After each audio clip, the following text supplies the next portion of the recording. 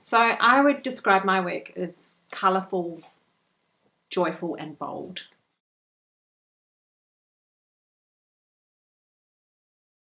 This is my acrylic painting station. So I've got 2 easels. Here's a big one, a commission I've got currently in progress.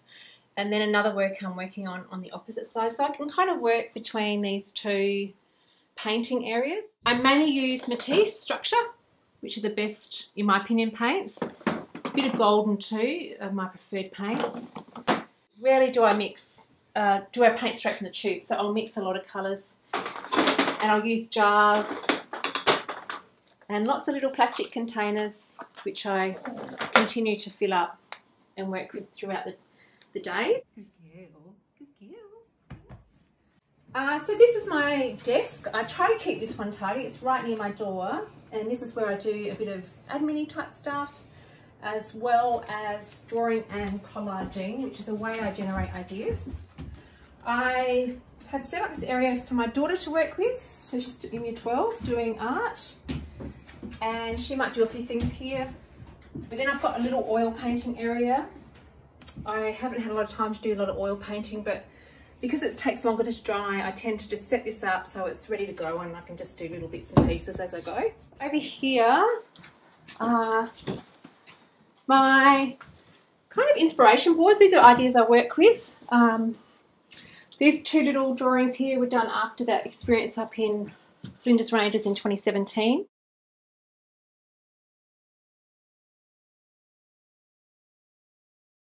The landscape of South Australia always inspires me. I had quite an amazing experience a few years ago in the Flinders Ranges, standing up on a hill, and I could see all the way from north to south the total hill range, and it was quite an amazing experience where time and space there was some kind of weird thing going on, and I just thought, this is amazing. And that's something that continues to inspire me in the way I use the landscape. I really want to explore how we interact with the environment.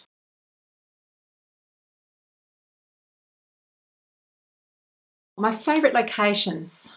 I love anywhere where I have a kind of a vista, an expansiveness and an openness of the landscape. I'm not interested in the urban environment. I'm interested in farmland where you might see maybe some crops and patterns that way. But mainly I love rolling hills. And so there's hills near our house that I walk up. I love going to the Flinders Ranges. I've done that for a few times.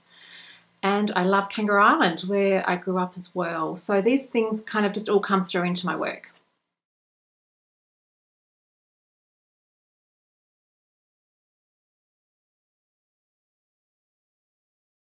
Colour's the one element that I continue to find in art is a great adventure. Colours, it is pure energy. It's pure light energy, and I use it in a way to create strong contrasts and to build up sort of vibrating areas where 2 contrasting colours might come together. But I also like to use it to inject energy into a work, but also create harmony as well. So it's a balancing act, and it's very intuitive for me.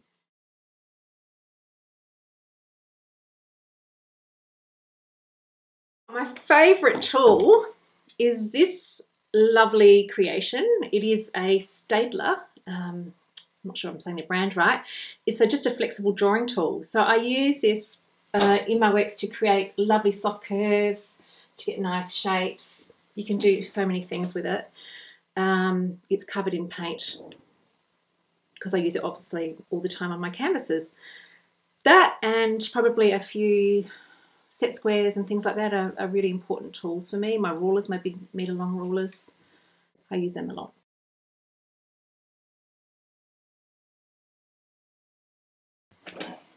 My favourite working time to come down and paint would have to be the early mornings. It is when I'm freshest, and as a professional artist, I just work all day right through to about 5:30 or 6ish. If I've got deadlines, I'll try to push that, but by the time it gets to 9 o'clock, that's it for me. I'll be making mistakes and it's time to pack it away.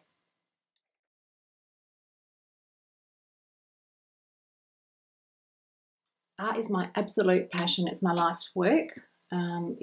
I think in many ways more of a universal experience. It's a way of mediating life's experiences. To me, it's visual poetry. Yeah, I can't imagine my life without art. I'm absolutely passionate about it.